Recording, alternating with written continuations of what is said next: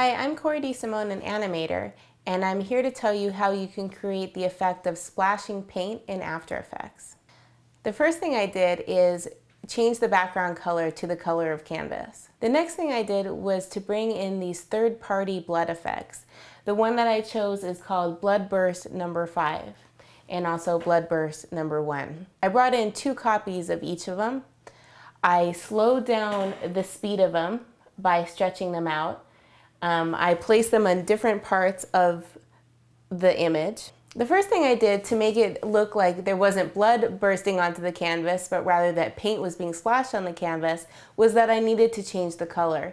And so I went to adding an effect called Change to Color, and you can set the color that you're starting with, in this case it was the red blood, to the color that you're changing it to. And so I picked an orange, I picked a green for another layer, and a purple for another layer.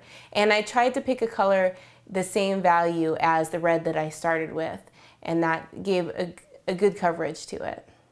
So this is one way that you can create splashing paint in After Effects.